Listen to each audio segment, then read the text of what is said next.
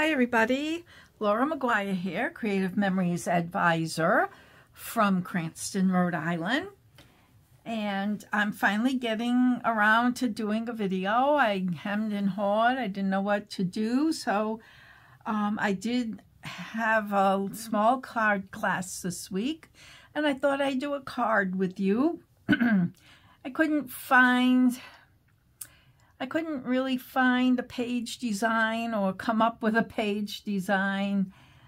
So I said, well, let me show you how to make this really cute swing card like that. So let's get going. All right, so you need a card base, your regular card base. And I scored it. I already did it it's 4 1/4 this way, so you want the score line to be at 2 1/8. 2 1/8. Okay, so let me show you all the components. There are 2 strips cut at 2 1/8. They're 2 1/8 by 5 1/2.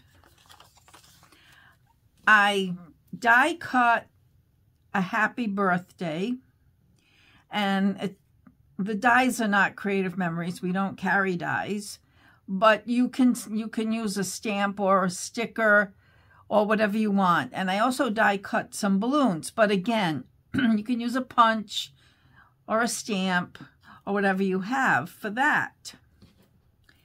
And then you need 2 circles.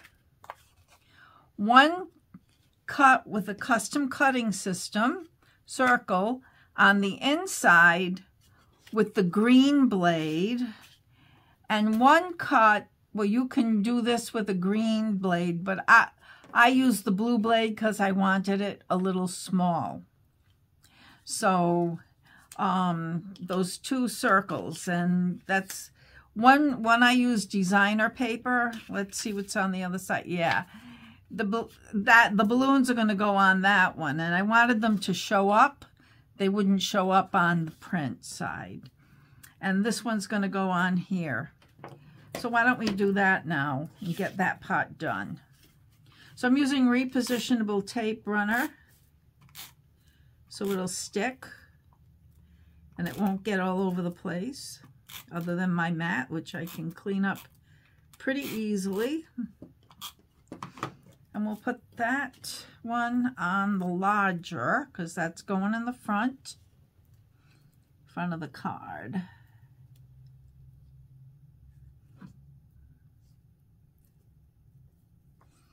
I was never a big die machine person, but when I started doing cards and started running out of stickers, I decided maybe dies would come in handy. So I'm just wiping the residue from the repositionable tape runner. So we're going to just place the balloons on that one and set these aside. Now, we're going to fold this backwards like that. And we're going to put one of these strips here and one of them here. So this will be the front of the card. When it's closed, it'll look like one sheet of paper, somewhat like one sheet of paper.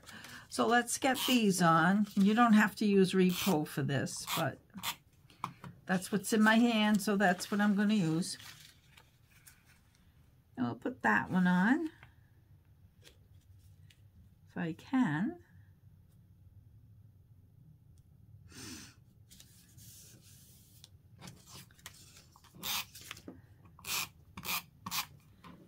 And this one on this side.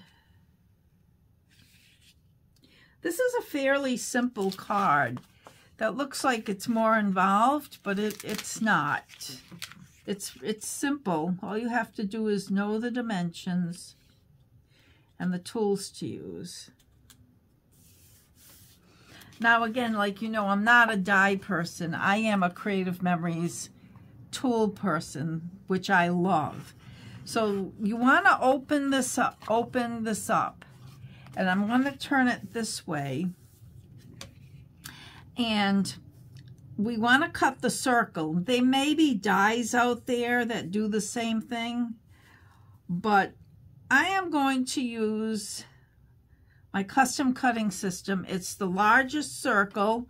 I want to kind of center it, and I'm trying. I think that's about centered. And you're going to use the green blade. So it's going to be the same size as this circle. You're going to use the green blade. You're going to start at the fold, and you're going to end at the fold.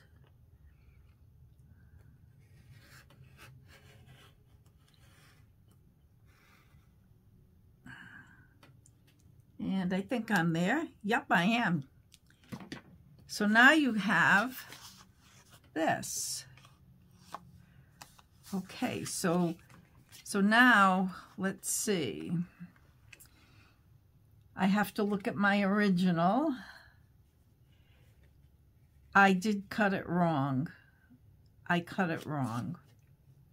I'm going to have to do this over. I cut it here, and it should have been cut this way. So let's take these off.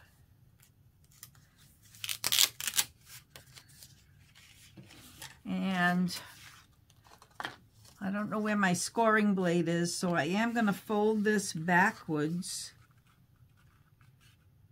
like that. Using the scoring blade is better. It's always on film that I make these mistakes. Put this back here. And what did I do with my other one? There it is. And this here.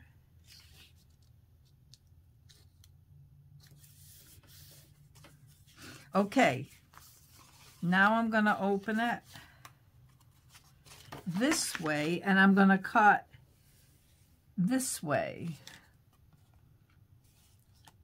Yes. So now what did I do with, there we go. And I'm using the green blade, which is kind of funny because if you're not making a ton of these, one right after another, you kind of forget. So, okay, I'm going to start at the fold. But it's really, you're starting at the edge of the designer paper. That's maybe easier to see, and go to the end of it. And now we have this. Okay. I don't know if that's on right, but anyways. So now we're gonna put this on. I'm sorry I messed up. So what you want to remember is you're cutting your half circle to the left of the fold and not to the right of the fold. There. So now we'll place this. This should fit right in there, and it does. And that's because I cut the blue circle with the green blade, and I cut the half circle with the green blade. And now this one, you have to be careful. So I'm putting the tape runner on the half circle rather than the full circle, because I don't want this, I don't want this side to stick to that. And I did this because I want to leave a little border there. Okay, so that's the card. So I will review everything that I did. So you have a regular card base that is 5.5 by 4 1/4. You're going to score it. You're going to score the front at 2 1/8. You're going to cut 2 strips of paper that are 2 1/8 by 5.5. Let me make sure that's right. Yes, by 5.5. And you're going to place them. After you score at 2 1/8, you're going to fold it back. And you're going to place the 2 strips on the edges. Okay? Then you're going to take the largest custom cutting system pattern, and you're going to center it on the fold or on the edge of the designer paper, and you're going to cut a half circle with the green blade. And then you just place your decorative pieces on, and you have a nice happy birthday card. Again, I apologize for making a mistake. And you can see, I mean, depending on what you use to cut the paper or what designer paper you use there, it can have a different look.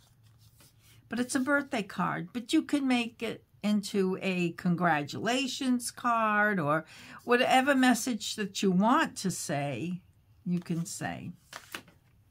Well, thanks for watching, and I'll see you next week. Bye now.